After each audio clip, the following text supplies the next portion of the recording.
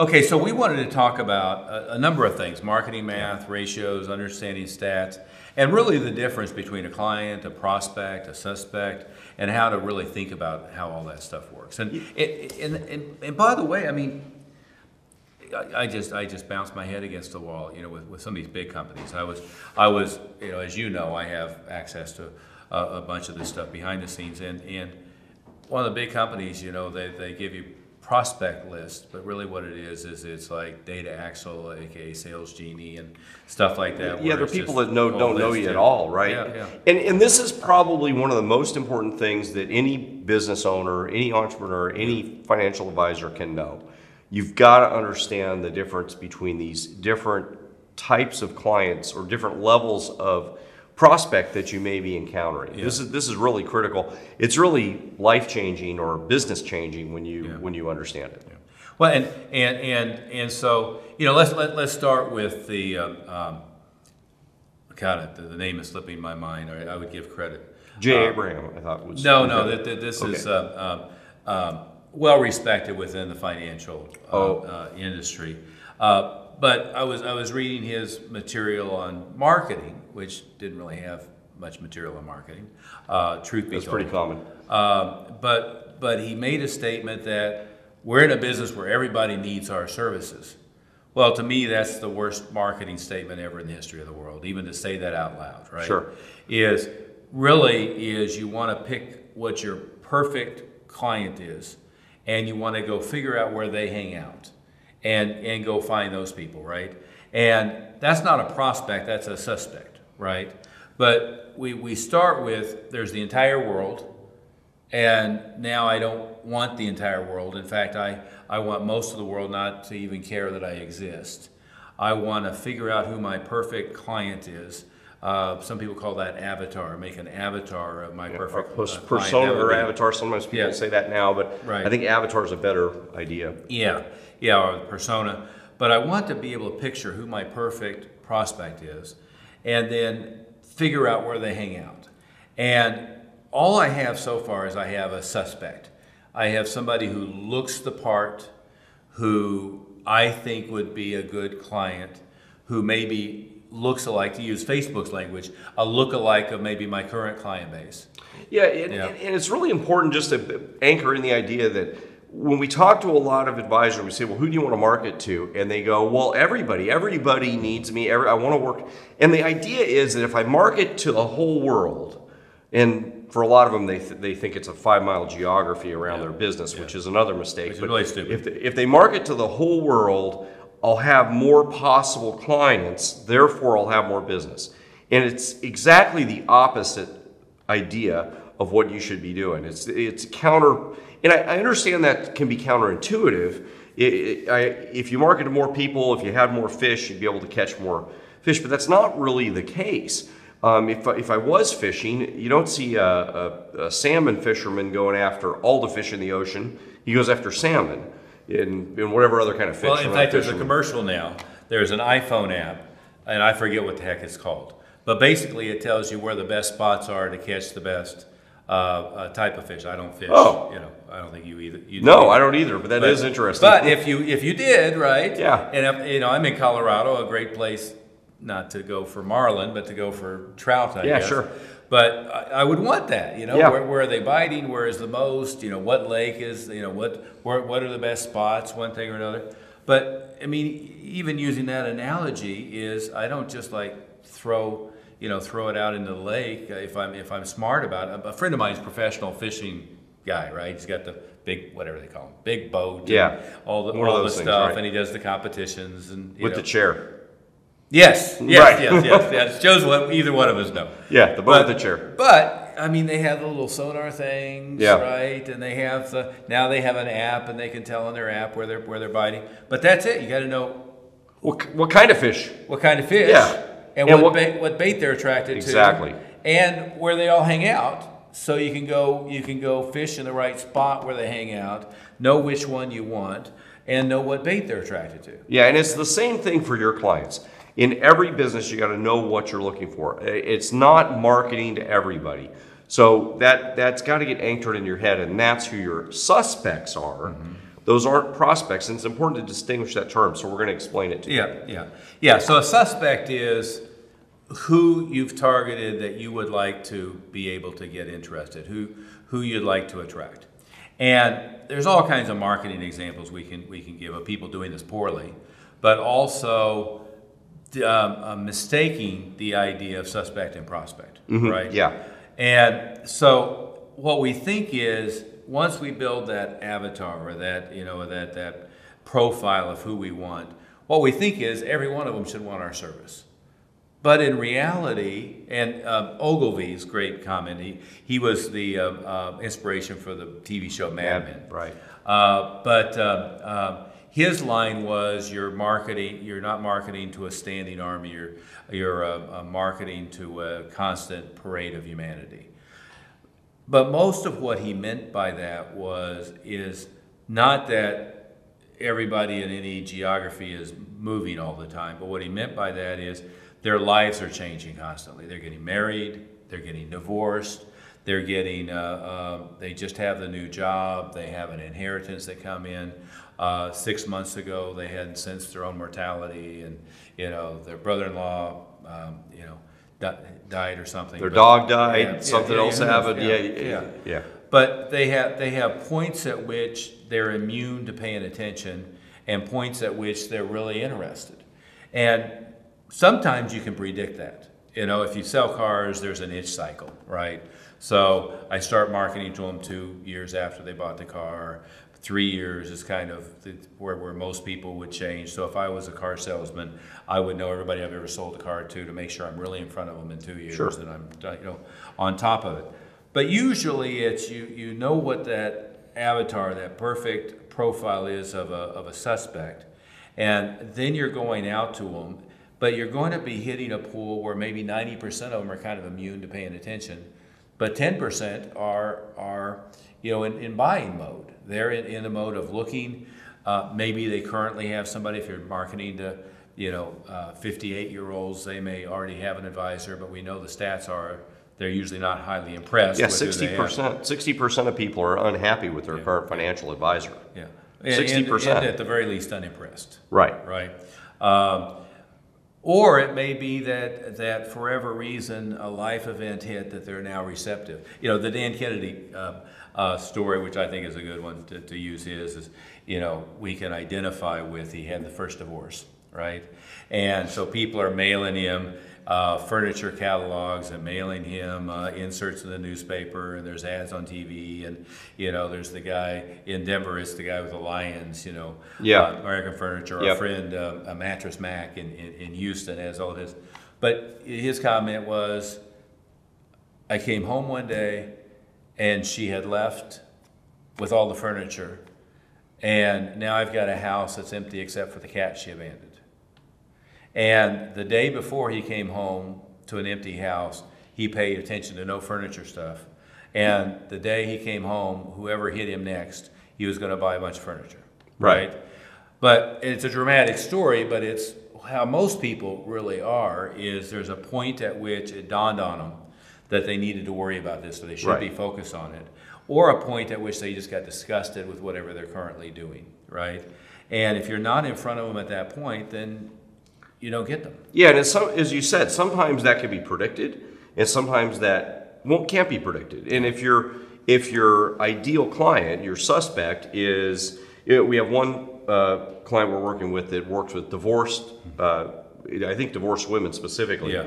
So he can get lists of people that are newly divorced, and he could be mailing and emailing and texting and doing work with targeting them specifically. But for a lot of you, your ideal client isn't predictable. So you're going to be marketing constantly to your list, and you have to keep on marketing to them for when they wake up, when they pay attention, when they notice.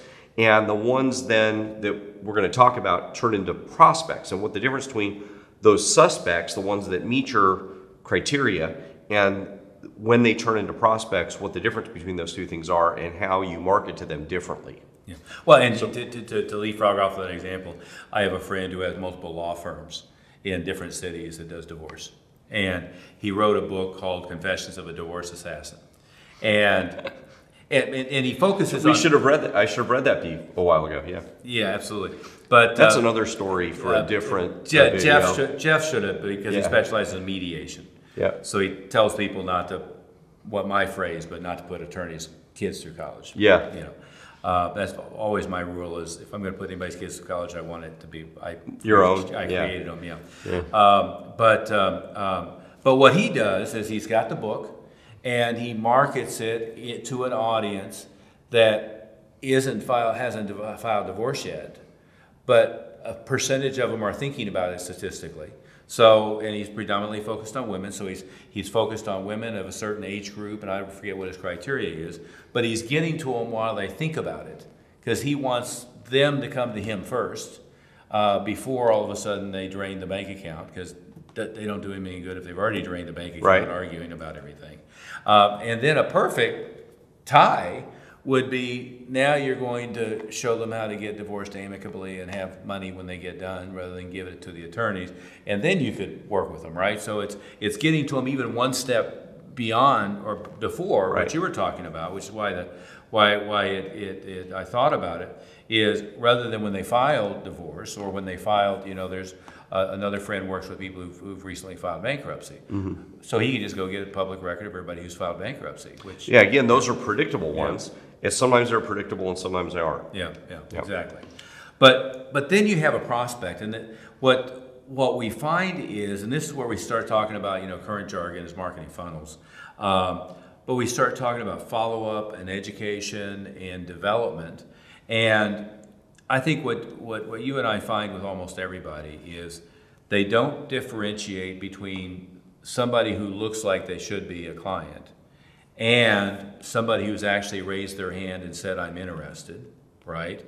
And then they don't, and we can do it on here. That's a good note you gave me. But they don't differentiate between somebody who should be a client versus somebody who's raised their hand and expressed interest. And then once somebody raises their hand and expresses an interest, they give up on them way too soon, right? Yeah. And so, in funnel is kind of a new internet. It's been around for a while, but in marketing terms, but I think people are using that term more. Yeah. And they start talking about internet funnels because even people that aren't internet savvy or Right. computer savvy keep hearing these terms. Yeah. So we need to kind of explain it to everybody in a way that really makes sense, so that you're hearing about it in the right way. Yeah, and of course, funnel in the most obvious term it's a sorting mechanism where you start at the top and you get to the bottom.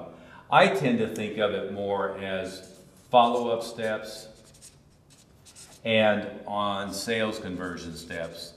And to some extent, they're different, right? And let's start on this side. So on this side, it's taking somebody who raises their hand and raises their hand for everybody, just so we're really clear, is somebody that responds to any of your marketing. Yeah. So you've done some marketing, they're originally suspects. So they haven't done anything with you, they don't know you, they have no interactions with you. They just meet your criteria for an ideal client. So if you are working with, and we were talking about divorced people that are impending divorces, and you've got the list of people that have filed for divorce but haven't gotten divorced yet, then those would be suspects. They don't know anything about you, but you've marketed to them, and somehow they've responded to something online, or they've called you, or they've been to some event you've done. So somehow you've got their information, so they know you, or they've contacted you. Yeah. That would be changing them from a suspect to somebody that we call a prospect. They've moved down this funnel. So when Steve's saying raise their hand, our terminology for raising their hand means they've contacted you somehow. Yeah, it could be they filled out an opt-in form on a website. It could be they picked up the phone and called you. It could be they showed up to a client event that was designed to generate referrals, and you captured their information there. It could be any number of things. So. Yeah, but that shift from suspect to prospect, that shift from being one of your ideal clients but don't know you to somebody that has responded to you is enormous. Yeah. They could be 10 to 100 times more responsive from that point down. So you can now target them more specifically. You can spend more money and energy and time on those guys. Yeah. Well, the example, I mean, I'm going to get myself in trouble on this one, but it's Dan Kennedy's example. So anybody, if you piss anybody off, get pissed at him. But he tells the example of, if you don't know it, almost every state sells your driver's license information, right? There's information for you if you didn't know that. Yeah. So they sell name, mailing address, what other details they have. But on that is also sex, height, and weight. Mm-hmm. So a bunch of weight loss people decided, wow, our primary client or customer is female, and they are on average X amount overweight. And so they take their height and their weight and they can figure out their BMI, right? Yeah, exactly. So they went through the driver's license things and created mailing lists based upon a certain BMI and above. Didn't work very well. And the analysis, well, why wouldn't this work very well? Because we know they're female, we know geography where they live, we know what their BMI is, or what height and weight and one thing or another, and we know that they need what we're providing. That's, again, everybody needs it. Well, what you didn't know is you didn't know that they cared. Right. You didn't know they had any motivation to lose weight. You didn't know that they were in any way paying attention. And the contrast, by the way, in that industry is there's all kinds of direct response marketing people who are running infomercials and ads and exercise equipment and everything else. Well, those are called response lists. What you can do is you can buy the list of everybody who raised their hand for somebody else's advertising. And you can buy the response list hot list, meaning they're feeding you everybody within the first 30 days. So you know that when they're in heat, when they're chasing this stuff down, if you're in that same industry, get rich. Real estate is another one where it's easy to do, but you could go after people who are looking for exercise equipment. You can go after people who are buying another weight loss product, one thing or another, and market to them immediately. Well, or you could take the list of people that you bought the list of height and weight, right, and the list of people buying for exercise equipment, and that would be a really good list to have. Yeah. Because that list, you'd know that they're looking for both of those things. Yeah. But the list of people that just have height and weight, as you said, that's just a suspect list. Yeah. They met our ideal characteristics, but not really. You didn't meet the third characteristics of they also care. They give a darn about whether or not they're going to lose weight. Another example, if people didn't know, if you have an Amex card, right? And so if I was going to open a high-end steakhouse here in the area, I could go to Amex and say, I want anybody who's dined at this level of steakhouse or higher over this period of time. And I could literally if they paid on their Amex card, I could be going after all of my competitors' customers with Amex's support and help, because they'll give you that list.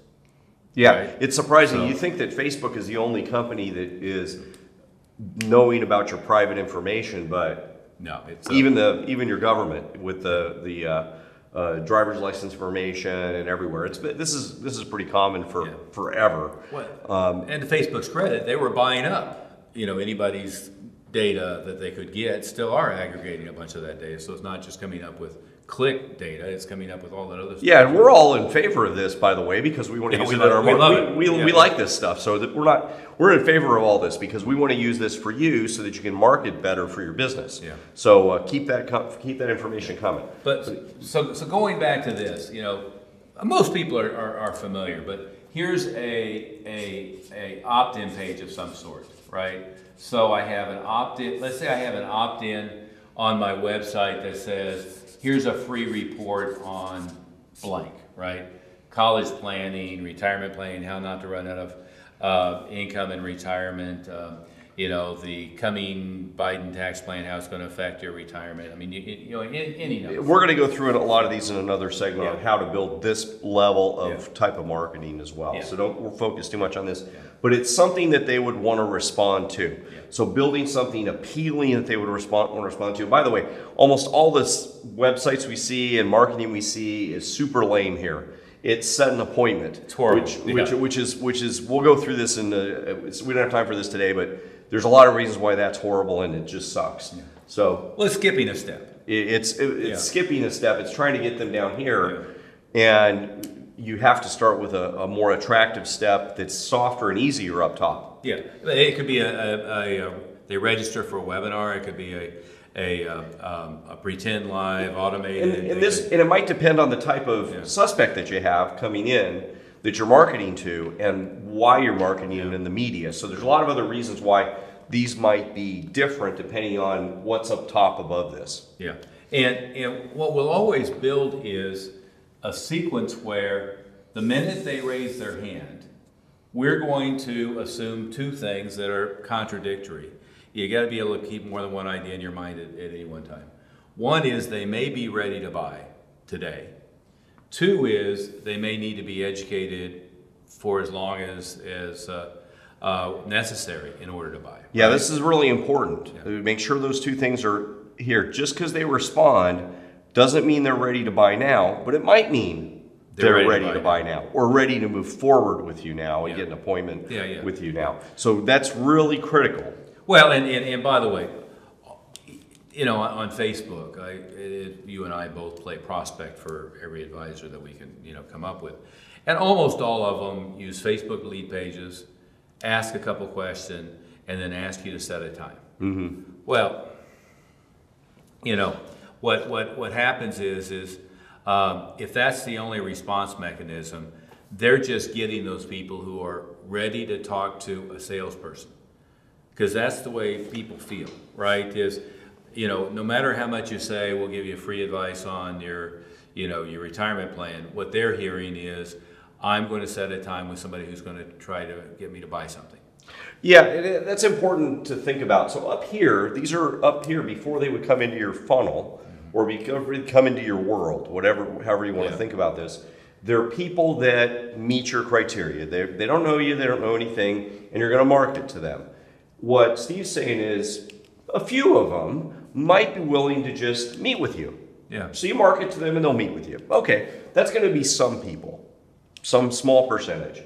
Some people might be willing to get some free information from you. And because they got that free information, maybe now they'd be willing to meet with you because they got something free from you.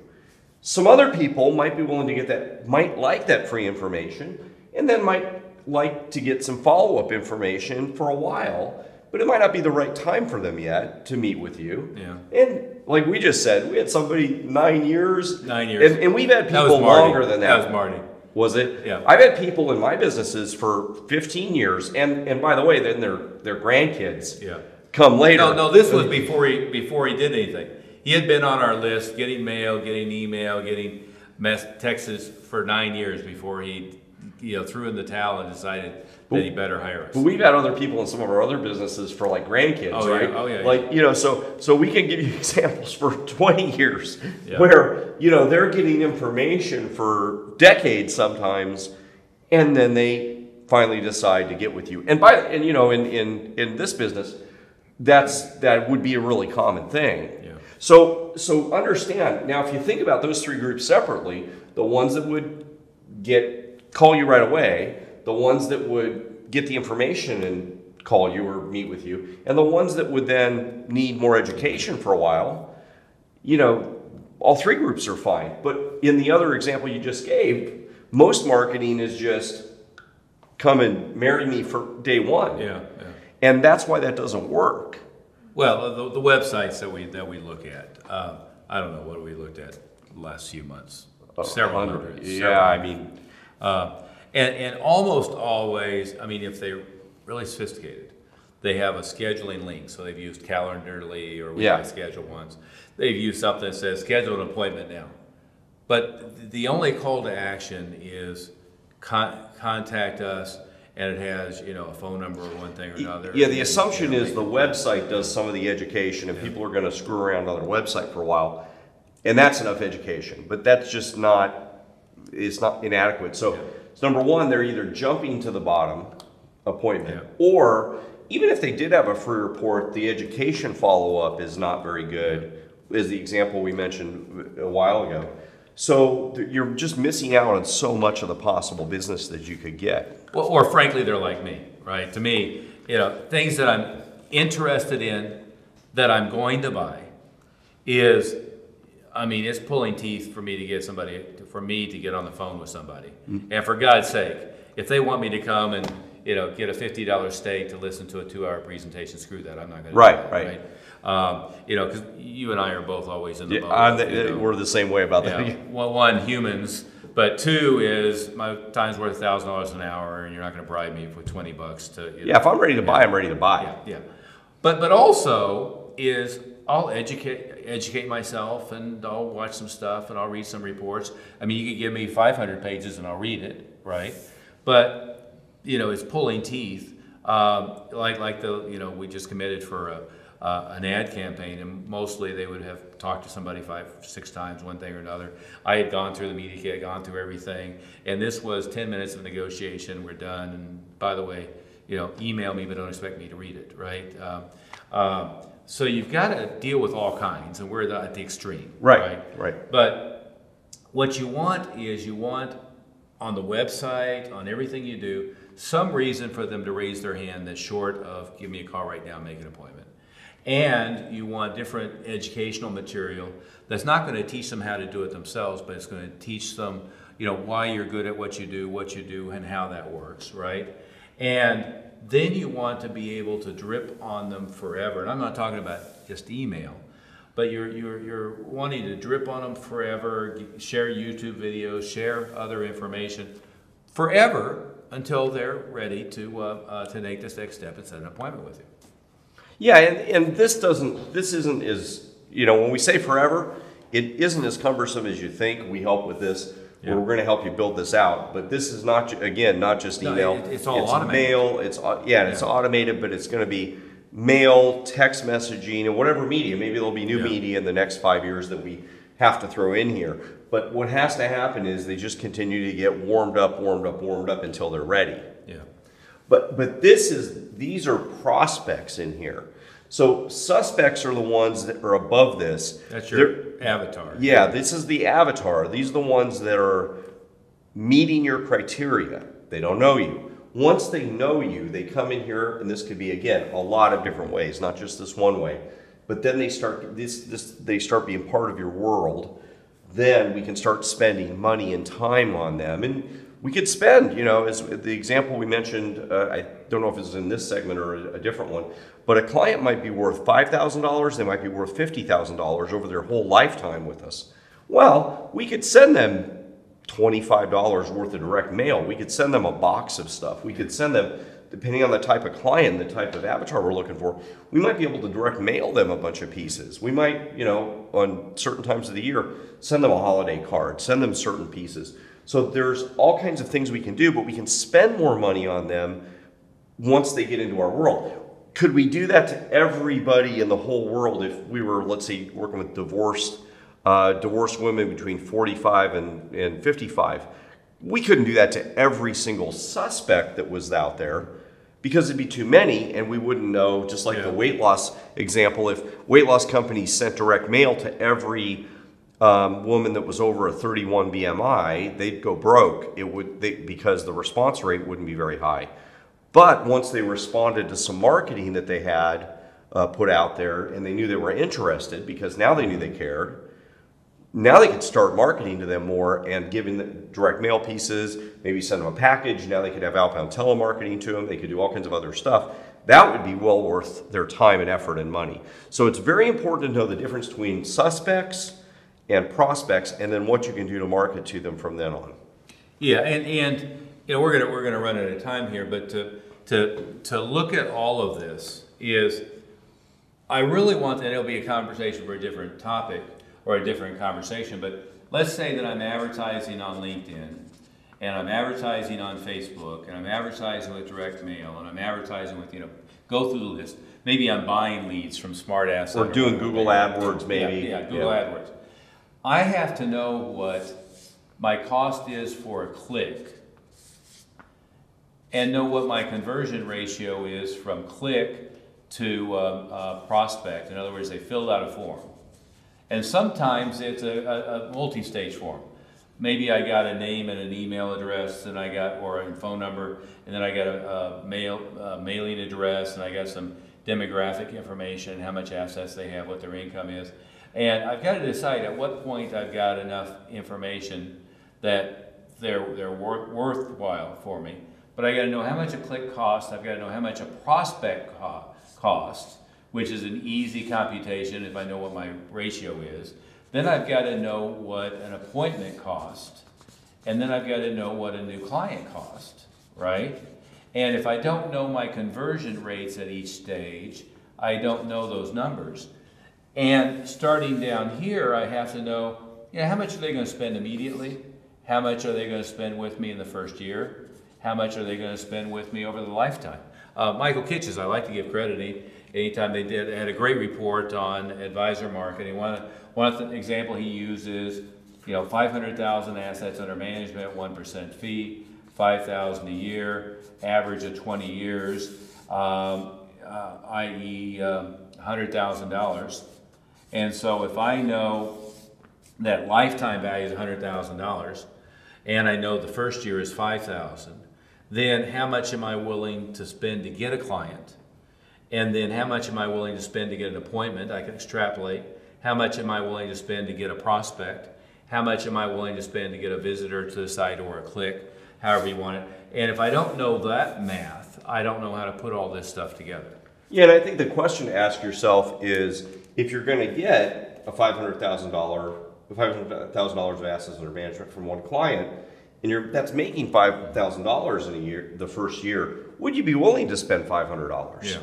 See, I'd spend $500 all day long. That's a 10-to-1 return on your first year. Well, you and I would spend $5,000. We would spend $5,000 because that's a 20-to-1 return on investment lifetime value for the client. So, but even adjusted for time value of money and all that. Absolutely, so, a shitload of money. Yeah. Exactly. The thing is that most of the people we talk to, shitload of money. But most of the people we talk to, but I spent $50. It took or $100. I can't spend $100. They complain about spending very small amounts of money. Mailing a postcard's expensive. Mailing or spending $20 or $30. Now, I understand if you were going to spend that for suspects. You can't, because you don't know if they care yet. You don't know if they're interested. But once they raise their hand, the dollar amounts change, because the response rate at this point is much higher. That's why it's really important to know the difference between suspects and prospects. Yeah, yesterday we were talking to a group of clients, and I had said, if nothing else, go play prospect to any of Fisher's stuff. Go play prospect to Smart Advisor, because they're very good at asking enough questions to get to an idea, and what they're doing behind the scenes, they're sorting out, here's somebody who's not worth spending any money on. Here's somebody worth spending a little bit. Here's somebody worth spending a lot. And then they're sorting it out behind the scenes. Right. Okay, right. Well, on that note, we're kind of running out of time, but we'll pick up on marketing math, on statistics, on benchmarks and ratios in a different section. But we want to start with, there's a big difference in value between somebody who's in the general public versus they very narrowly fit your target audience versus they raise their hand. The general population of the United States is, each lead isn't worth much, if anything. But very tightly, what magazine they subscribe to, what they like to buy, what the income level is, how old they are, where they live. The more data you get, especially response data, then it makes it much more valuable. But the real click point is they've raised their hand and said, yes, I'm interested in what you have to offer. And that's when you really go, again, if they're qualified, you really go to town on staying with them forever and educating them, but also really working hard to convert them immediately. Yeah, and don't forget to go to advisorwealthmastery.com. I don't know if we mentioned that before on our call today. There's a lot of information. You can get a whole package of information that helps you walk through a lot of these steps, and has content so that you can use it at each of these steps. So it's advisorwealthmastery.com. Fill out the form there. You get a big package of information that we can help you with. Yeah, well, there's a lot of free resources on the site. Yeah, and a lot of information that follows up on what we've talked about today. Yeah.